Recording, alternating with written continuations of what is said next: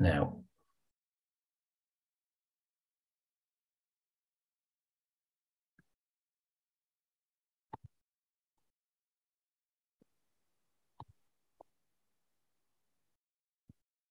Well, hello everyone, and welcome to this, the latest in our series of webinars.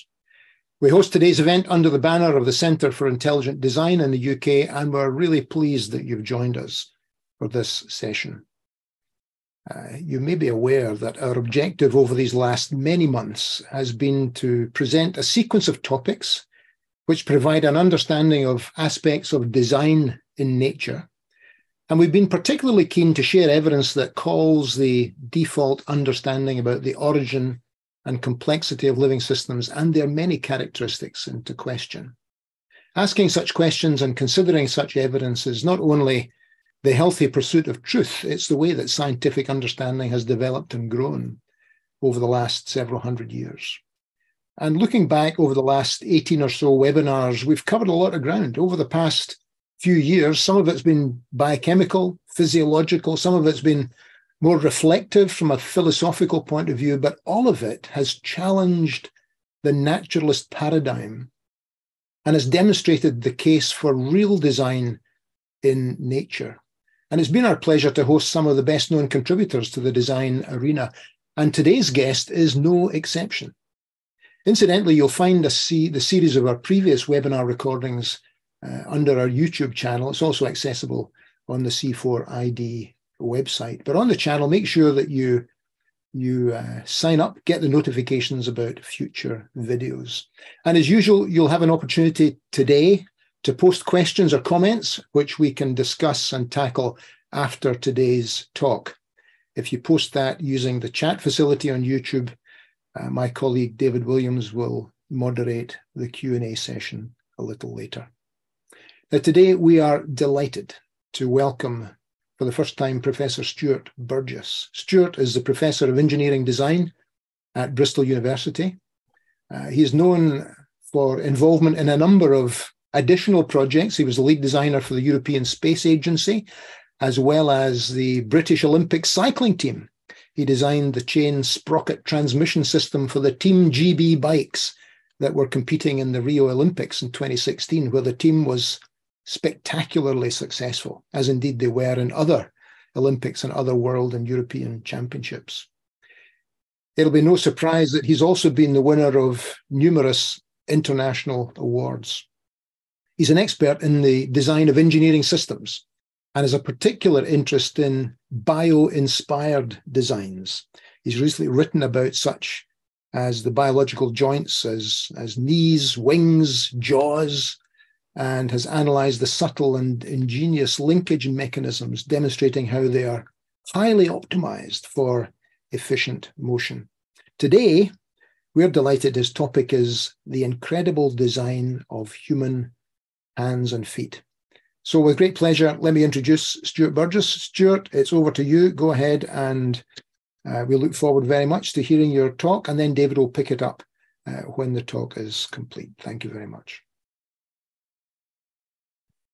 Okay, thank you very much for the introduction. The first thing I've got to do is to share my screen. Oops. So have I shared my screen okay? Yes. You have. Okay, thank you. That's it. Perfect. So the incredible design of human hands and feet. The first thing I want to do is to start with a motivation for this talk. I have been carrying out robotics research for about 35 years. That started with working for the European Space Agency. One of the first projects I worked on was lead designer for the robotic arm for ENVISAT, the world's largest Earth observation satellite. Then working at Bristol University, I've worked on bio-inspired designs for robotic hands and robotic and prosthetic feet. Also worked on artificial muscle as well. In 2021, I had a fellowship at Clare Hall College, Cambridge University, where I focused on work on robotic hands and feet. I'm currently editor of 2 bioengineering journals. So I've seen a lot of work published in this area. And one other motivation I would share is from Psalm 139, verse 14, speaking of man being fearfully and wonderfully made. And my testimony of working in the lab for 35 years is that that verse has been, I think, demonstrated by scientific evidence. So that's the motivation for the talk. In this first part of the talk, I will speak about the unique human hand, and then later move on to the human foot. Human hands are designed for dexterity and for skill, very, very different to ape hands, which are designed for strength and toughness. Ape hands are wonderfully designed, but for something really quite different. We often hear that humans are supposedly very similar to chimpanzees and apes, but in the case of the hands, our hands are very, very different. So some of the unique features of the human hand: we have an opposable thumb with 9 muscles. Apes don't have an opposable thumb, they have fewer muscles. In the case of a human hand, we can even make a tripod grip, not just a pinch grip with each finger, but as you can see, holding a pen, we have that tripod grip, very important for dexterity. Humans have a middle finger that locks and gives a strong grip. Humans have a flexible palm and a flexible wrist, very important for all kinds of dexterous movements. And then humans have fine muscle control and a fine sense of touch. And I'll be explaining some of these things in this section. So just to give an illustration of the incredible dexterity and speed of the human hand, just to give you the example of knitting. How many stitches can a human make in 60 seconds? There's actually a world championship for people who are very good at knitting, and there's a world champion for knitting. Now, when you're thinking about this, you have to remember it takes about 8 steps to make 1 stitch. So I think I would make about 1 stitch in 60 seconds if I tried this.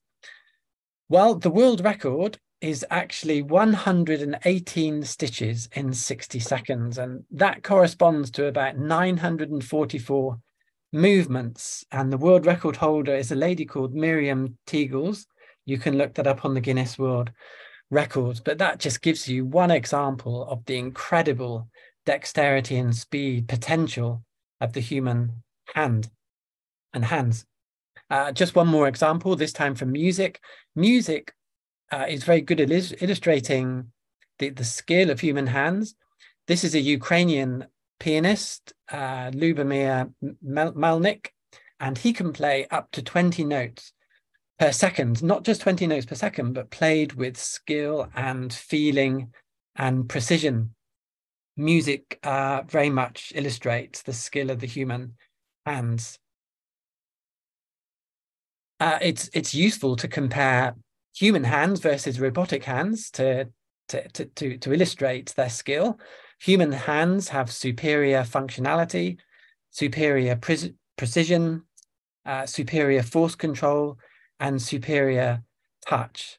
And this is despite engineers using the most advanced actuators, the most advanced materials, with lots of resources. It's very difficult to begin to match the performance of the human hand. It's actually quite humbling building robots, because you realize just how good the human hands are. So in this section, I'm going to show you some of the finger movements and how they actually happen. So there are 6 main finger movements. They're actually pairs of movements when you consider the antagonistic muscles. You can have full flexion of your finger and full extension. Secondly, you can have half finger flexion. You can bend half your finger. Thirdly, you can have a knuckle flexion where you just bend your fingers around your knuckles with a straight finger. Then you can have a push and retract motion if you're, for example, pressing buttons on a keyboard. Then you can have abduction, moving your finger sideways, and you can even have circumduction, where you can move your fingers in a kind of a circle. Now, that is an incredible amount of functionality in a very small space. And when you consider there are no muscles in the fingers themselves, it's really quite incredible what the fingers can do. When engineers build robotic hands, they can normally only get one or two of these functions. No one has managed to get all 6 of these functions in a robotic hand. So I'm going to attempt to show you how the tendons can produce these motions. It's very difficult to find a medical book which illustrates these, but I've spent a few years producing some diagrams, as you'll see. Just before I show you, I just need to show you 2 anatomy diagrams. So the first one is from Gray's Anatomy, a famous work in the anatomy of the human body. On the left-hand picture shows the back of the left hand, and the right-hand picture shows the palm, the front of the left hand. And so in each picture, the darker area are showing you the muscles, and the tendons are shown in white. And as you can see, it's really very, very complicated. I can reassure you that some researchers have looked at these, studied these for decades, and still do not fully understand how this whole system works, because you have a tensegrity system, a network of tendons. It's not a question of one muscle pulling one tendon. All the tendons are connected, so you get this force that interacts between different tendons, and it's very complicated how the whole system works. At the top, you can see that you have split tendons, both on the back of the hand and on the front of the hand. Some of the tendons split so they can go around other tendons. It's a very complex assembly. Just looking at the notation on the left, you can see that there are no muscles in the fingers. This is really important because the fingers, that makes them very slender, and that's part of the skill and dexterity of the fingers, that they're very slender. And that's possible because the muscles are put into the palm of the hand and also in the lower arm. In fact, most of the muscles of the hand are actually placed in the lower arm. That helps the hand to be very compact. But it also means that it gives form to the palm of the hand and the lower arm. So muscles perform not just an actuation, but also a form function. So the anatomy is very complex. What I'm going to do now is show you the anatomy of just one finger, the index finger. And this is a diagram that I've produced myself. On the top is a diagram of the tendons of the index finger looking from the side. The diagram at the bottom is looking down on top of the index finger. You can see I've shown you the 3 centers of rotation of the 3 joints. You have the knuckle joint, or the MCP joint, that's the metacarpophalangeal joint. Then you have the PIP joint, the middle finger joint, that's the proximal interphalangeal joint. And then the dip joint, that's the distal interphalangeal joint. And what you can see is that the tendons attach to different bones. So just starting on the bottom diagram, looking on top of the index finger, there is a short extensor tendon that doesn't go as far as the last bone. It goes to the penultimate bone of a finger. Then there's a long extensor tendon that splits so that it can get past the short extensor tendon, and the long extensor tendon goes to the last bone. Now, this is very complicated, but this is one of the secrets to the dexterity of a finger, that you can pull on different bones. If you then look at the diagram above, you can then see underneath the index finger, we have the same approach where you have a short flexor tendon, which only goes as far as the penultimate bone of the finger, and you have a long flexor tendon that goes to the last bone. Again, that enables you to do very particular movements with the finger. But then right at the top, you can see 3 diagonal tendons at the knuckle. Now, this is a very clever feature, because by having a diagonal tendon that goes from the bottom to the top, that enables you to perform flexion and extension in different ways at different joints. So in total, we have 7 tendons, very difficult to package into a tiny finger, but it's done brilliantly in the case of the human finger. What I'm not showing you on this diagram is that there are also lubricating sheaths that align and lubricate the tendons. So we have 7 tendons, and in the case of the index finger, we have 7 muscles. And depending which group of muscles work, you can produce very complex movements in the fingers. So I'm now going to go through those 6 finger movements. So first of all, flexion, extension at all the joints.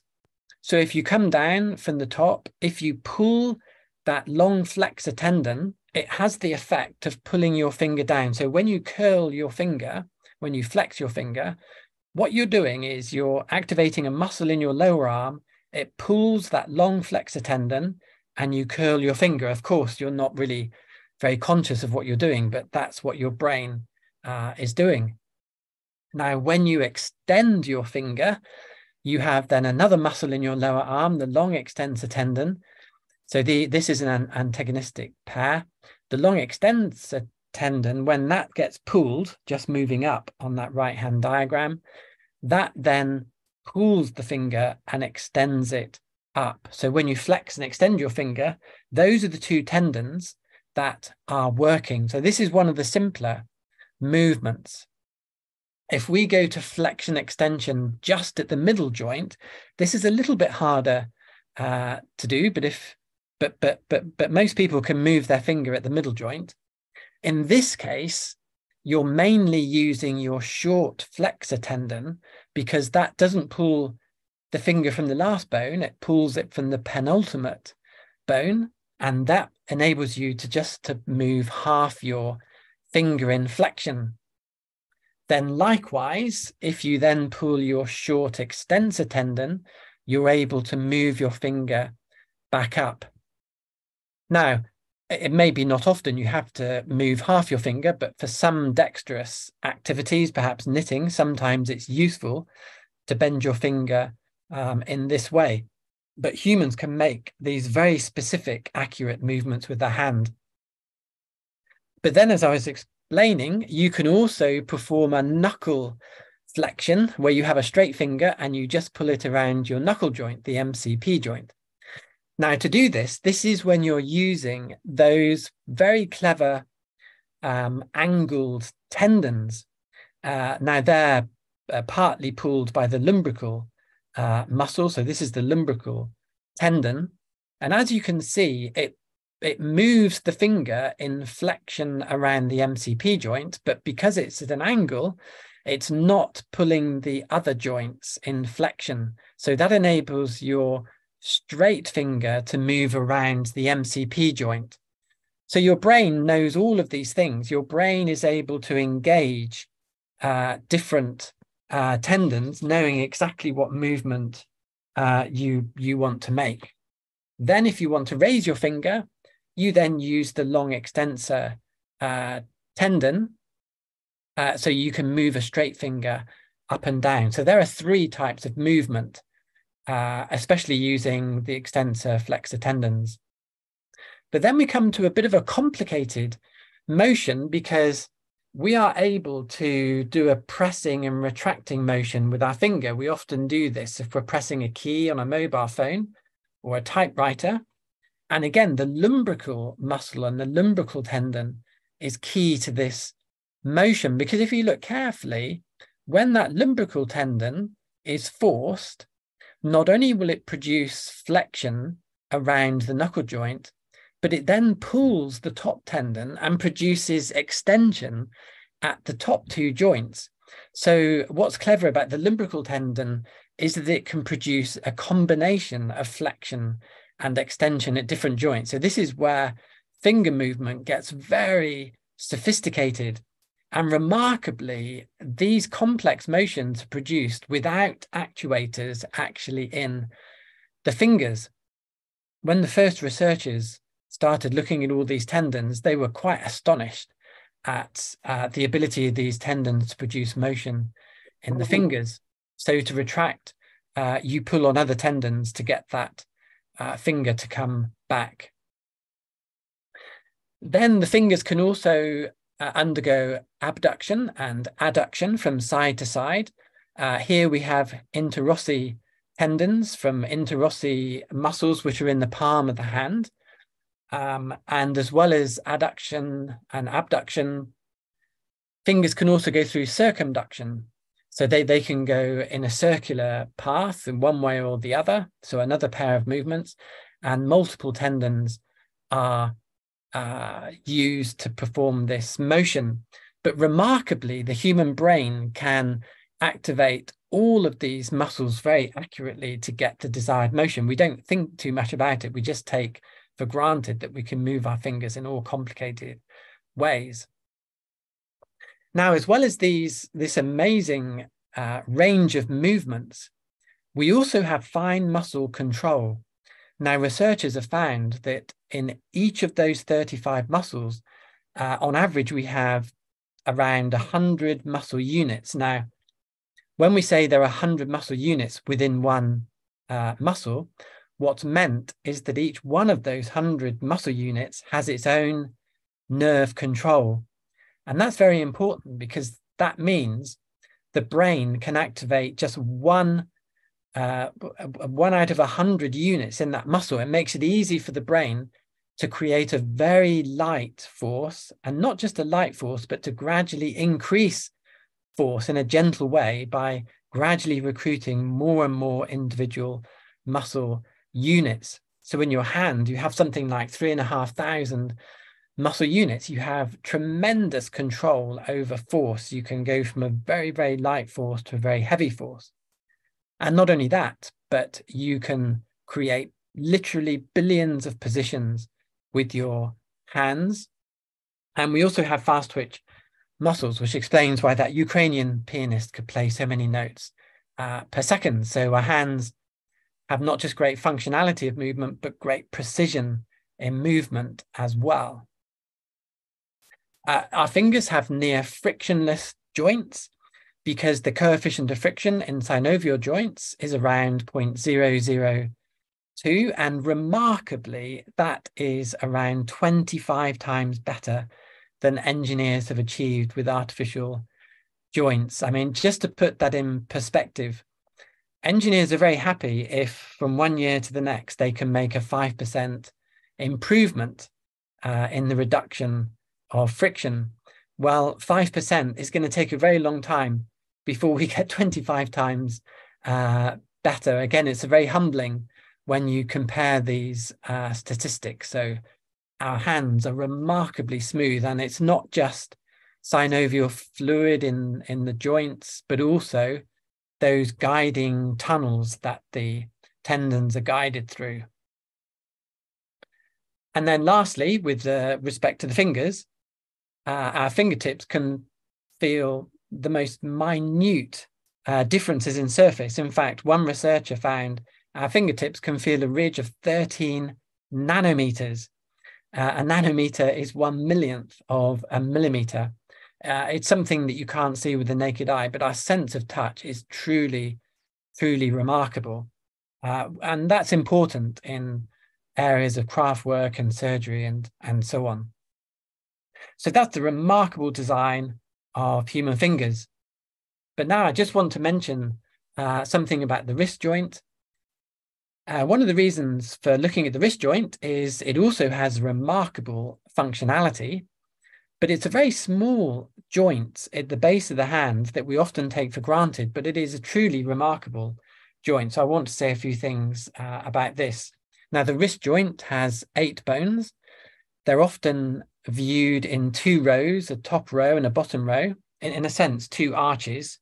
So one shown in red and one shown in green. And you can see each bone has a particular name.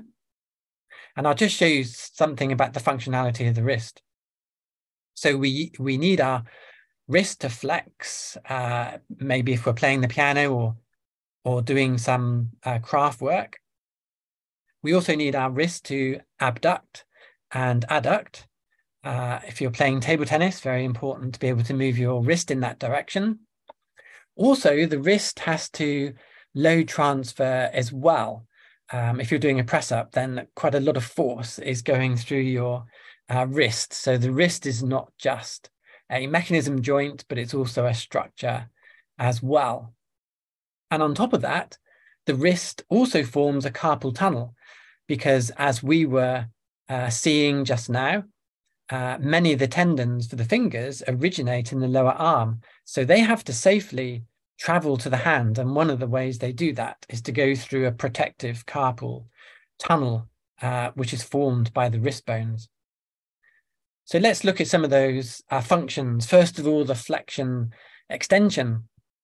One of the things we notice here is that there's a double joint. There's a radiocarpal joint with the lower arm, and there's a midcarpal joint right in the middle of the wrist. And that gives you that large range of motion, having two joints. But another remarkable feature of that joint is that it has a common center of rotation.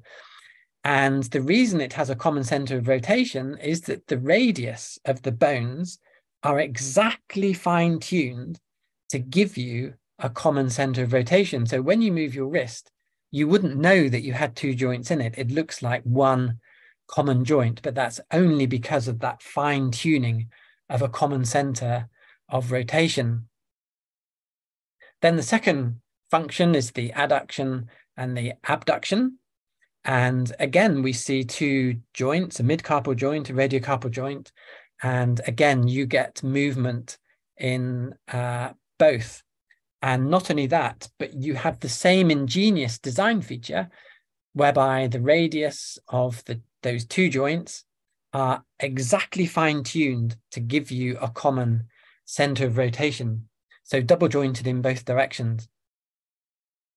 But on top of that, we can also perform oblique flexion. If you do a motion like throwing a dart, you're both flexing and abducting or adducting at the same time, because the wrist joint is a biaxial ellipsoidal joint. It's like a universal joint. It can move in two different directions. As every engineer knows, that requires a lot of precision design to make a biaxial joint, but it's not just biaxial, it's double jointed in both directions. So the wrist is really a remarkable, precise design, a lot of functionality packed into a small space. I mentioned another function was for load transfer. I've heard some people say, why should the wrist joint have those 8 bones? You know, what's the logic in the design of those bones? Well, there's a lot of logic in the bones. If you apply engineering principles, you can see form and function in the wrist joint. One of the subjects I teach in university is structural design. And one of the principles of structural design is to avoid, as far as possible, bending loads, shear loads, try to focus on compressive loads. And that's exactly what the wrist joint does. As you can see, the fingers are lined up with the bones of the wrist joint, and that gives you a very neat compressive load path from the fingers into the 2 bones of the lower arm. So it is an ideal design from a structural point of view. But what's remarkable is that it's both ideal from a kinematic joint design as well as being ideal from a structural perspective. So the wrist joint is a multifunctioning joint and remarkably optimized, not just for kinematics, but for structural design as well. And as I mentioned, the wrist also forms a carpal tunnel for tendons, blood vessels, and nerves. And remarkably, that carpal tunnel is made up of 6 bones, 4 from the upper arch and 2 from the lower arch. So you can see the wrist as a triple arched structure integrated in 3 dimensions, with 2 arches in the plane of the hand and 1 arch in the transverse direction of the hand. So this humble looking tiny joint, the wrist joint, actually is a really remarkably well designed and optimized. So the human hand is an incredibly well designed hand. So now we come to part 2, the unique human foot. And like the hand, it's an amazing design. I mean, I've just mentioned at this point that in working for the European Space Agency, I've had the privilege of designing some of the most advanced mechanisms and structures really ever designed by human engineers. And I can say that nothing compares with the design of the human hand and the human foot. I think these 2 structures are 2 of the most impressive mechanical structures anywhere in the world, and probably in the universe. They are really remarkable structures, and you may not think that your feet are the most beautiful part of your body, but from a mechanical point of view, I can assure you they are a very beautiful part of your body. So a little bit like with the human hand, the human arched foot is very, very different to an ape flat foot. It's like chalk and cheese. You can hardly begin to compare a human foot with an ape foot. A human foot is designed for standing, for running, for standing on the ball of the feet. It's a stiff arch structure, triple arch structure. There's a stiff big toe pointing forward. An ape foot is really like a hand. It's designed for grasping. It's a flexible structure, has a flexible big toe. And when an ape puts its foot on the ground, you have this distribution of force reaction. Whereas in the case of a human foot, you're reacting your feet under the arched contact points. Very, very different. So I will talk mostly about the ankle foot complex, mostly about the hind foot and the mid foot. In a way, these are the most important parts of the arch. So like the wrist, like the fingers, the foot is a multifunctioning device. I'll go through 4 very briefly. Firstly, the first function, a structure for standing. Either 2-legged standing or 1-legged standing. Apes cannot stand on 1 leg, and I'll explain why. We have function 2, a stiff lever for push-off, for running and walking. Apes cannot stand on their toes, they can't run. Function 3, flexible structure, particularly for landing and running, but also for stretching. And then function 4, load transfer. And as before, it's an incredible amount of functionality in a small space. So we have this ingenious design, 3 integrated arches. Your first 3 toes, big toe, second toe, third toe, they form what's called the medial arch. That's your strong arch with the strong big toe. Then you have a lateral arch. That's more of a flexible arch, a lower arch. They're made by your 2 small toes. And then you have a transverse arch. It's a connecting arch. And what you can observe, for example, in the medial arch, you have 3 cuneiform bones and a navicular bone that line up your medial arch. But then in the middle diagram, you can see how the cuboid bone enables the lateral arch to be a distinct arch. So the transverse arch splits up the lateral arch with the medial arch. And as we shall see, there are different functions in those 3 arches, and these arches are unique to humans. In many ways, it's the foot that is the biggest challenge when looking at human origins. So function 1, structure for standing. We have this ingenious design that it's very easy for a human to stand upright because they can feel a force reaction in the sole of the foot and the heel of the foot. It's very easy to put the center of gravity through those 2 points, just applying the principles of physics.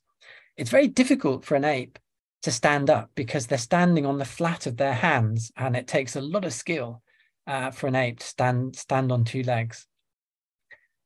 But only humans can stand on one leg because we have this 3-point contact. This is one of the purposes of the triple arch. Because of the triple arch, we have 3-point contact. And then to stand on one leg, you simply put your center of gravity through those 3 points on the ground. And because we have excellent upright balance, which is unique to humans, we don't find it too difficult to put that center of gravity between those 3 points. So we have feet very much designed for bipedal standing and even one-legged standing. But then a second function is a stiff lever for push-off. And you can see that plantar flexion, that running push-off. Now, there is a very ingenious design feature in the foot. It's actually called the windlass mechanism. Engineers study this in some detail. Underneath your foot is a plantar fascia, a kind of ligament that joins your heel with your toes. And you have a metatarsophalangeal joint on each toe.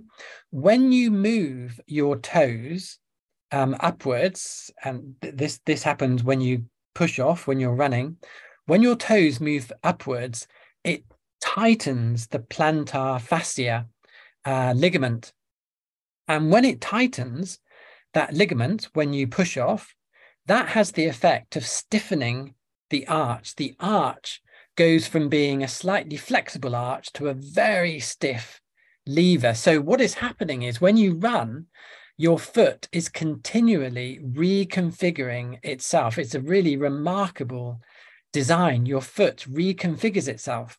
It becomes stiff when you push off in running, and then it becomes flexible when you land on your foot. A really remarkable mechanism. So what is so special about the foot is that it can become stiff and flexible at different times. So then when you land in running, notice in this diagram on the left how that plantar fascia is now a flexible ligament because the toes are not extended. So it hasn't tightened that ligament. So the arches, particularly the medial arch, is now becoming more flexible. So when you land, you're landing on flexible arches, which are a shock absorber.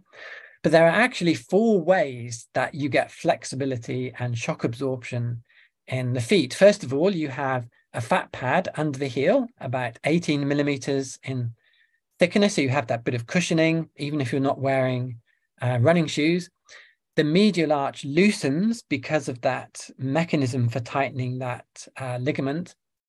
All 3 arches flex and have some flexibility. And also the ankle pronates. And between those 4 mechanisms, you get shock absorption. So just to explain some of those things I was just talking about, on the left, you can see flexing of the transverse arch. Even though the ligaments are very tough, there's a little bit of give. And there are so many joints in the foot, so many bones and so many joints, that a little bit of movement at each joint adds up to quite a lot of flexibility. You also have heel pronation that gives you shock absorption. There's another joint just below the talus bone above the calcaneus, and that moves sideways to give you some pronation. And then on the right, I'm just illustrating a very ingenious design. There's a linkage mechanism, a little bit analogous to a 4-bar mechanism, but it's actually more complicated than that. But it's basically a linkage mechanism that stabilizes the ankle joint and also gives a very convenient anchoring point for many muscles in the ankle. So you can't just look at the foot on its own. You have to consider the fibular bone, and you have to consider that linkage mechanism to understand what goes on in the foot. So a lot of very remarkable mechanical features we see in the foot. And as with the hand and the wrist, we see an optimal structural design with compression load paths through the toes right through to the heel. So this is a really ideal design. This explains the bones in the midfoot. I've sometimes heard people saying they can't understand why we have those 5 bones in the midfoot, the cuneiforms, the navicular, and the other bones, but they are there to line up with the toes to avoid shear loads, to avoid bending loads, and to get an optimum compression load path through the foot. So we have this brilliant design with these 3 integrated arches, but not just a brilliant reconfiguring design that reconfigures between stiffness and flexibility, but even is optimal from a compressive load path. It's just a design of a complete genius. Now, in this third part, I just want to briefly go over evidence for intelligent design, because from my experience, having worked in this area, it just screams out intelligent design. And if I can just say at this point, one of the things I have found so surprising in my last 35 years in academia is the number of my colleagues who are so sympathetic to intelligent design, but they don't want to really say much about it. I'm really surprised how many academics there are who are so sympathetic to intelligent design. And I'll explain why. So one of the reasons is what I call purposeful over-design in the hands. The human hand is clearly designed for more than survival, more than hunter-gathering. The human hand is exactly what would be expected from intelligent design, from a maker who wanted humans to play musical instruments, to do skillful things, to hold a pen, to do things more than survival. Now, why is this so relevant to the origins debate? Well, evolution predicts no purposeful over-design. This is a quote from Professor Stephen Jones. Evolution does its job as well as it needs to, and no more. Now, this is a very important admission. The whole point of evolution is if there's no purpose, it should not be there. And that is why on the bottom reference, you can see these 2 researchers at the bottom. They propose that the reason for our fingers, our wrist, our hands, is because of our need to form a fist and to punch someone in the face. So the origin of our hands is based in fighting, holding a club, throwing a punch. It's not, we aren't designed, we aren't evolved to play musical instruments and to do skillful things. But of course, the challenge to evolution is, if you look at the human hand, it can't be designed to throw a punch. It's designed mainly to play a musical instrument. I joke with people and say the reason we can form a clenched fist is so that we can play squash, because it's a very good game. Then secondly, the scientific evidence is hands are superior to prosthetics. And considering that engineers are not restricted to evolving step by step, it would be very surprising from an evolutionary point of view if engineers cannot equal the design of the human hand. And here are just a few quotations from researchers in the field who marvel at the brilliant design in the human hand. That first reference is talking about the scarcity of 3 degree of freedom, compact powered wrist devices. Wrists are so bulky and lacking in functionality compared to the human wrist. Then the next quotes are singing the praises of the human hand. The wrist is one of the most complex joints in the human body, allowing for stability during movement in all 3 planes, thanks to its robust anatomy. That's from a teaching material. The wrist exhibits a remarkable range of movement with highly variable force. A standard text, Essentials of Kinesiology. This ability to form a cup shape is one of the most impressive functions of the wrist. And even Isaac Newton has got a quotation, "The thumb alone would convince me of God's existence." So the evidence is very much that the human hand is a wonderful design. But this is very much at odds with what is recently coming out of the evolutionary camp. For example, Nathan Lentz, promoting evolutionary teaching, philosophy. He's written a book called Human Errors, published in 2018. And he claims that the wrist joint in the human hand is a terrible design. For example, he says the wrist bones are the most obnoxious examples of bones for which we have no use. Now, Nathan Lentz, who's from a university in New York, he's actually a geneticist himself.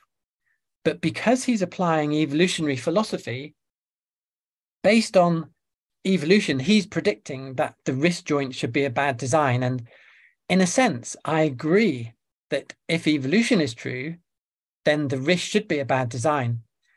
But it's only a prediction. It's actually not based on scientific evidence. And to me, this shows how evolutionary philosophy can be really quite destructive to scientific inquiry, because what you find is that evolutionary philosophy forces the evolutionist to impose an interpretation despite the evidence.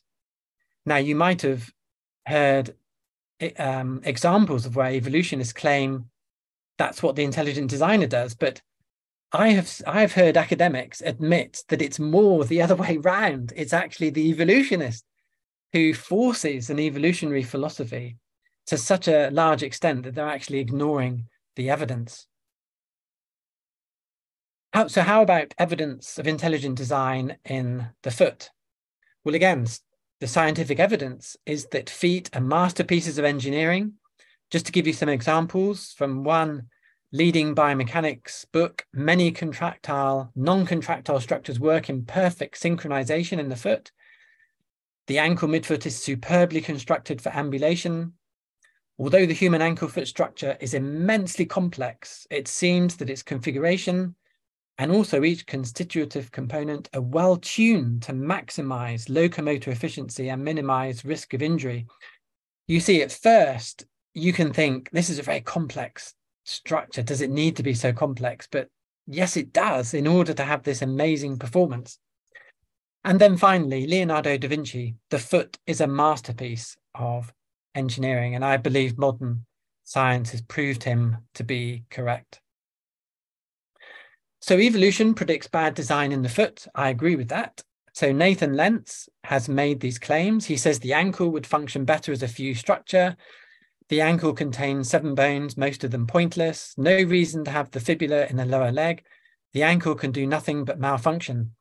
Now, those statements are incredibly erroneous, so at odds with not just scientific research, but basic biomechanics knowledge. Some of my colleagues completely cringe when they read these things. But again, it's a prediction of evolution. It's not based on scientific evidence. And again, it shows you how destructive evolutionary philosophy can be when you force an explanation to agree with evolution rather than to observe the basic facts. Let's just go through those statements, some of the ones that Nathan Lentz just mentioned. He just said the ankle would function better as a fused structure because he thinks it's just too complicated. Well, what is the scientific evidence? The internal ankle joints are extremely important for pronation. So what Nathan Lentz thinks should be fused together, well, it's actually, they're really important. Walking on rough ground is difficult after a fusion. Most people cannot play vigorous sports such as squash after a fusion. So, well, squash, that's my game. I certainly don't want to have a ankle fusion. Once a joint has been fused, the joints above and below the joint take on more strain. So that's just showing how erroneous that statement is. So Lentz goes on to say, no reason to have the fibula in the lower leg. But the scientific evidence is very clear. The whole fibula is essential for the stability of the ankle joint. And there are lots of papers that explain the same thing. So a very basic error. And then one more. Nathan Lentz says the ankle could do nothing but malfunction. It's got a very low view of the ankle. Another evolutionist, Jeremy De Silva, said the evolution of a stable lever structure from a grasping one has left us particularly susceptible to a variety of foot and ankle injuries. Now, that is not based on scientific evidence. Again, it's another prediction of evolution. And just to explain, there have been various scientific studies, scientific papers explaining why we have injuries in our ankle joint. And what they show is that the ankle is not prone to injury. For example, this is a quotation from this paper. Running is rarely associated with acute ankle sprain. Risk factors include rapid increase of training intensity and overload. What the paper explains is the reason you often hear of ankle injuries is not to do with the design of the ankle. It's to do with the negligence of the person who has the ankle. People are very bad at overloading that ankle, at doing silly things. It's not the design of the ankle itself. Just to give you an analogy, modern cars are very robust and reliable. But if you drive into a lamppost, you find that the car gets overloaded or doesn't work anymore. That's not to do with the design of the car. It's to do with the person driving the car. So cars can fail if neglected, overloaded, crashed, or old. But the same is true of our ankle. We can easily injure our ankle if we neglect it, if we overload it, if we crash it, or sometimes if it gets old. So it's very important to separate design from use. Then finally, something about fossil evidence. I'm sure this will come up in the questions. Basically, fossil evidence supports the special creation of man. And in particular, there's no evidence for transition from flat feet to arched feet. So there has been a claim that Australopithecus had arched feet. In 2011, Carol Ward published a paper based on the shape of one toe bone. She said a complete fourth metatarsal of Australopithecus afarensis was recently discovered at Haydar, Ethiopia. It exhibits torsion of the head relative to the base. These features support the hypothesis that the species was a committed terrestrial biped. Now, remember, this is based on one single bone. It's not even the midfoot or the ankle joint, but it's just one of the toe bones. So it's making a lot of conclusions over a tiny, tiny piece of evidence. But interestingly, after this one toe theory, based on that, in Science Daily, they said researchers would have found proof that arches existed in a predecessor to the human species that lived more than 3 million years ago. And then museums had upright ape men walking in their museums based on that one single bone from one single toe. But what people don't hear is this next paper, because in 2012, there was a paper written that discredited the 2011 Ward paper.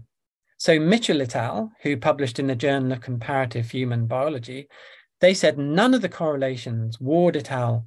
Make to localized foot function were supported by our analysis.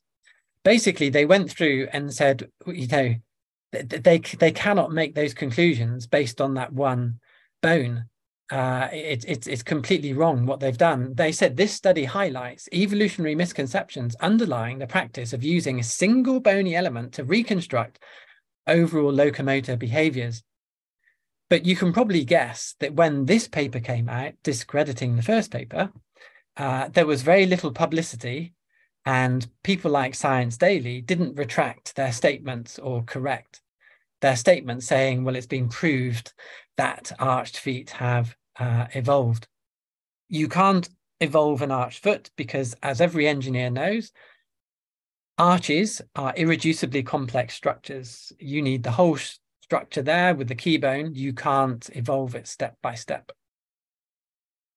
So what is the evidence for intelligent design? Just to summarize, we see in the hand and the feet ingenious solutions, triple arch structures, linkage mechanisms, biaxial double joints, so brilliant that engineers are desperate to copy them. We see irreducible complexity, particularly in the arch structures of the feet. If you look at how arch structures are built, they're normally built with temporary jigs. And the reason they're built with temporary jigs is you cannot build it step by step. Then we see multifunctionality, strength, flexibility, joints, balance, tunnels.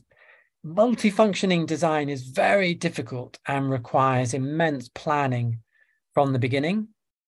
We see fine-tuning of the three-point contact, the arch alignment, common centers of rotation.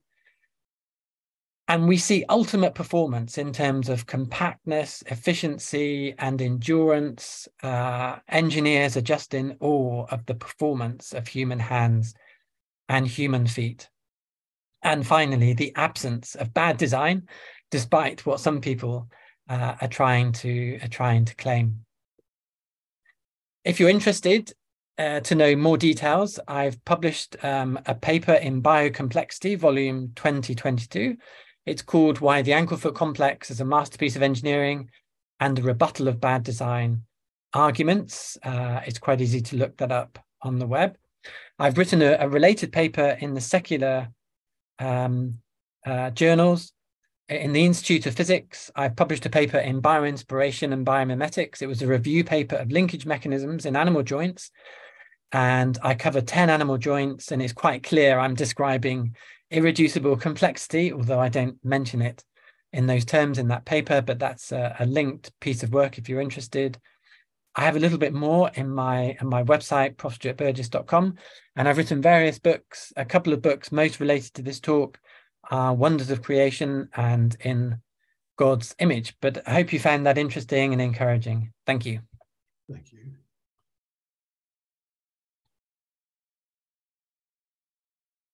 Stuart, I think I'm going to be the first in a long line of people to thank you for that talk. I found that particularly fascinating and informative.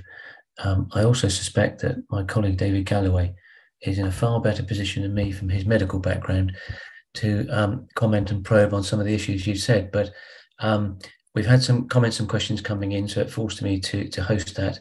And I'm sure that my colleagues will jump in as well with any comments and questions. But can I kick it off with this one, Stuart? You've talked about the foot or the feet. You talked about the hand or the hands, and the question relates to the singular and the plural, in that to what extent, if any, does the fact that we have pairs, symmetrical pairs of hands and feet, add to the design argument? Yeah, well, that's an interesting question. Having a left hand and a right hand, the fact that they're not identical gives us a little bit of extra skill and dexterity when we're manipulating our hands. It also gives us a little bit of redundancy. If sadly you lose one hand, it's remarkable what you can still do just with one hand. Of course, in the case of the feet, you need 2 feet to do your walking. One thing I didn't mention is that humans are very well designed for the skill of movement in sports. Apes cannot play sports, almost all sports, because one of the key things in a sport is to be able to stand on the ball of your foot. In many sports, in order to suddenly change direction or change motion on one foot, you need to stand on the ball of your foot. And we have a remarkable ability to change direction very quickly. And that's something that apes cannot do because they cannot stand on the ball of their feet. So particularly with feet, we do very much use feet on an individual basis to suddenly change direction or to stabilize our walking or running. Okay. Now, another comment is it brings the point that the development or the design of the feet and the hands is intrinsically linked to the brain. And so to what extent, if any, does that make the evolutionary pathway more difficult, in that not only do you have to explain, when you've talked about the irreducible complexity of the arch, but whatever it is you have to explain, let's assume one is positing a pathway from ape or ancestral ape to humans. Yeah, it's a very good point, because in the human motor cortex in the brain, a quarter of it is dedicated to controlling the hands. So the designer has given us a motor cortex. He's given us the software and the hardware for the hands, or a computer hardware in the brain, not just the mechanical hardware in our hands. So that proves that we are designed to do skillful things with our hands, because God has given us the brains to control those hands as well.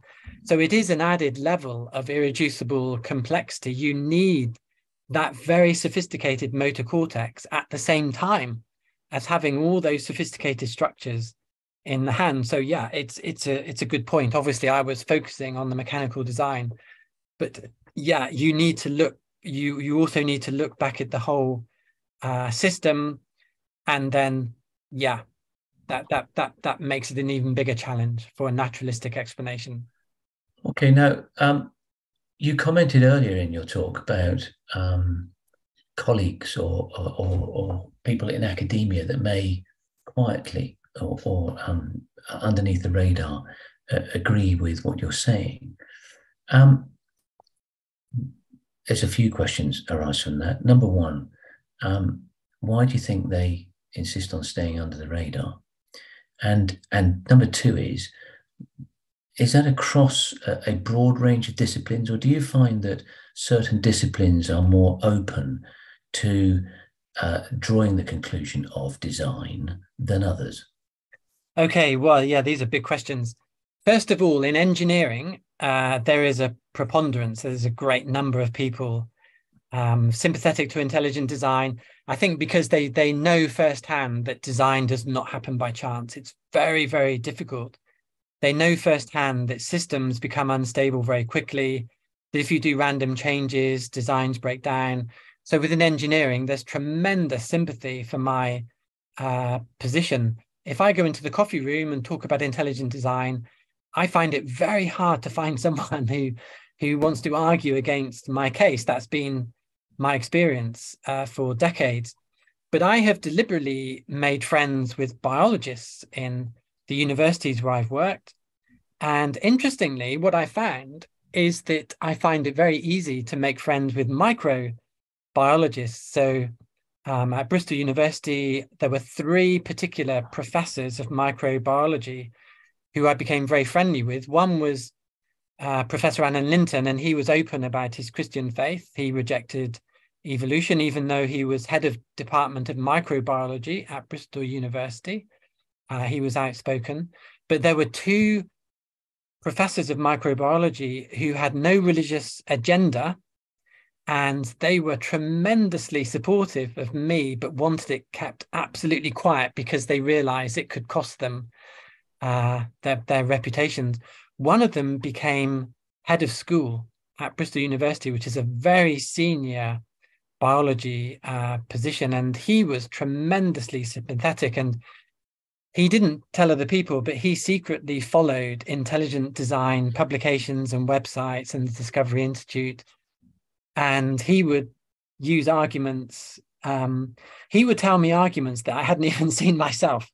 So he would say, evolution is a little bit like a magic wand. You wave your wand and you just say evolution did it. And he said it's evolution which is God of the gaps, not intelligent design. And he was telling me this. This was someone who had no religious agenda, who wasn't a Christian, who just from basic scientific facts was prepared to admit that to me. To me, this was one of the biggest, this was almost a bigger evidence for creation and intelligent design than even the physical evidence, when a professor like that could make that admission to me. So to me, this has been one of the most fascinating things, the conversations I've had with my colleagues. Well, in that case, the obvious follow-up is, how do you explain the resistance? How do you explain the strength of opposition and strength of feeling? Yeah, that's a difficult thing to explain. So my experience is that the majority of academics are fairly apathetic, agnostic.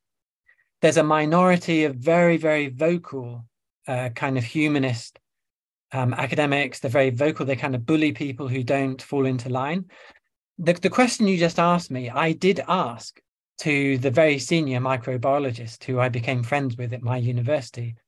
I asked him that question. He said, well, I'm going to go away and I'm going to do a survey amongst lots and lots of biologists to find the answer for you. And so he said to me, well, yeah, to protect your career, you can't talk about intelligent design. It's bad from a scientific point of view, but you've just got to toe the line and have a humanistic viewpoint. We've all decided to ignore God, even if there's no rational basis for that. And to be quite frank, a lot of academics, their biggest concern is not whether evolution is true. Their biggest concern is the parking space, the pension, the summer holidays, the pay rise. That's the status quo is more important than showing that evolution is actually an incorrect theory. Can I ask specifically, and it may be that David Galloway can come in on this. What about not so much in with biologists, but what about with medics? What do you find their reaction when they see, either as part of their training, learning experience, or once they're qualified, they see the type, particularly if they specialise in the sort of areas you've highlighted tonight. How do they just take it for granted? Do they question it? Are they open to it? Yeah, I've spoken to many medics. In terms of education, both staff and students, they can't see the point of learning about evolution. They can't see any purpose, whether it's true or not. They don't see it as important at all in medicine. So it's almost like a waste of time if the lecturer talks about evolution. So they're quite ambivalent to it during education. Then when people practice medicine, you do often find they can see that actually the human body is very fearfully and wonderfully made, and there's a lot of precision engineering involved. So you do see a change in attitude. But I was explaining that I see a big change between the microbiology department and the general biology department. Many universities have separate departments, and those who just deal with general concepts and philosophy like evolution, the more distant they are from the labs, the more open they are to just believing in any just so story. So the kind of work people do does have a big effect on how later they view origins.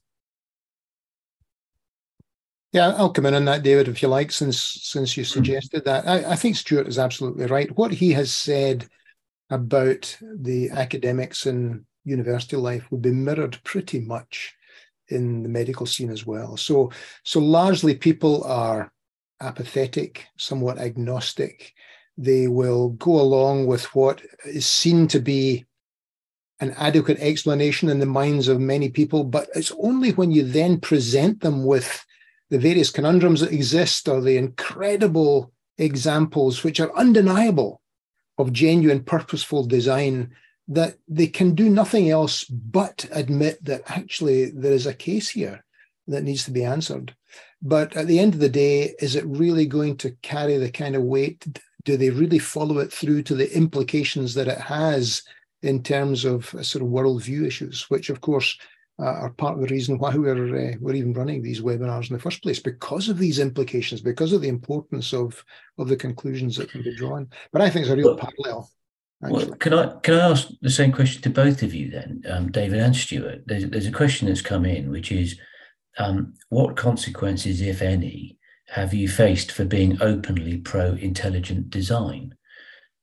You've hinted, more than hinted, Stuart, that there is a significant risk factor or career factor if people in certain departments were to say things. So have you personally experienced that, and to what extent? And the same question after you've answered it to David, which is, to what extent would it affect someone who was seeking to develop a career in medicine? Yeah, in my case, there have been some consequences. I think being in engineering, I've been somewhat protected compared to someone who's but it's very difficult if you're in a biology department, for example. So engineering, I've been protected, but what has happened is people from humanist groups, many have written to my university asking me to be demoted or fired, or there have been many requests for me to be if I'm giving a talk, like the talk I'm giving today, that I do not mention Bristol University, that I say that what I'm talking about is disconnected from my work. Well, as you will see, almost everything I spoke about is connected with my work. But I've had people writing to my university demanding that I make a statement that these are my own religious views. They're not connected with my professional work. Many of those requests have gone in, and there was a point where I was worried they might actually come into effect. But I have had, on the other hand, I've been surprised how much support I have had from my dean, from the vice chancellor. So I am thankful to them, and some of them are not religious, not Christian. So yeah, many people have written to my university. Sometimes I found it harder when they've written to people under me, because I've been a head of department, than people above me. So a lot of pressure. And there have been organizations who've written pretending to be based from a scientific institute who haven't been based on. So there's been some really underhand tactics in people trying to attack me. So yeah, so this is a reason why a lot of academics are very, very hesitant to support intelligent design, because you do get all kinds of subtle attacks. Yeah, I think I would agree with that. The usual knee-jerk response when the topic of intelligent design comes up is that, and it's just assumed or asserted that this is some kind of pseudoscience, this is creationism dressed up in a tuxedo or whatever the various paradigms that people tend to use. The reality is when the evidence is presented, it is so strong and so undeniable that you genuinely rarely get any significant, credible pushback. And I think it's startlingly disingenuous for people to maintain a set of ideas and arguments that are very difficult to defend in the face of that evidence. And I certainly not encountered any significant personal pushback. I mean, I've been open on the web about my thoughts about design. I've written about it. I've lectured on it many times, as has Stuart, I know. And, questions arise, genuine questions arise, of course.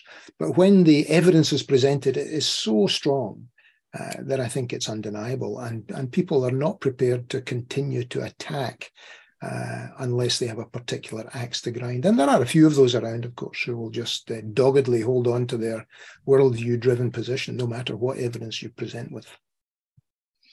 Okay, well, one final question to finish then, Stuart. It's building on a comment straight question that's come in on the live chat. And it's, you've talked about the way the person has put it is you've talked about the finished articles. And their question relates to I suppose, the development. They've talked about development in the womb. Have there been, or are you able to comment? You've talked, I'm trying to sort of pull some strands together here. You also obviously showed the differences between human and ape. Are there studies that you think are relevant, or that you can point us to, that deal with the development of from an embryo onwards, and whether they've sought to explain, either from an evolutionary or from a design point of view, the differences between the species? Well, just first of all, answering that just for the human being, like the development of the hand or the foot, there's a lot of research going on at the moment as to how the body can assemble a complex joint like the hand or the foot. Now that adds another level of complexity that I haven't even touched on this evening. How do you manufacture and assemble bottom up the hand and the foot? That's another kind of dimension to the wonder of the design. At the moment, it's largely unknown how the body is able to assemble ligaments with the right anchor point. It's the most incredible thing, and it's one of the things that is one of the most unknown aspects of how the human body operates, how it assembles itself, and certainly the difference between humans and apes. That's very much unknown. Most of the research goes on with humans, not apes. But even in the case of humans, there's a lot of, it's mostly gaps in knowledge as to how joints are able to become assembled. It may be that in the coming years, we'll see more of the wonder of that. But what that will show is, again, the incredible complexity involved in building a joint. Okay. Well, Stuart, thank you ever so much for your talk this evening. There's one question which came in which I will answer, which is whether or not these webinars are available to watch again. The answer is yes, they are. You can watch them on YouTube.